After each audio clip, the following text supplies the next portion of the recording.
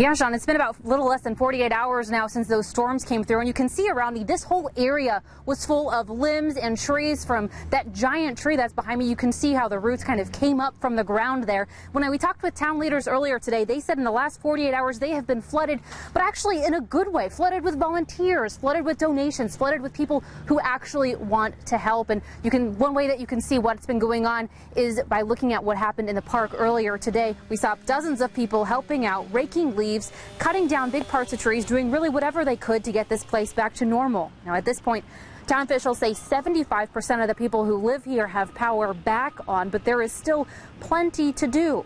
People we talked with who live here say they are happy to pitch in. Everybody looks out for each other, loves each other. If there's a catastrophe like this, there's no lack of volunteers to help. It's really cool to see how much an area comes together, and I think it's a Hoosier thing as much as it is a Pendelton thing too. Now, just in the last couple of days, we've seen a huge improvement in this park and other places around town.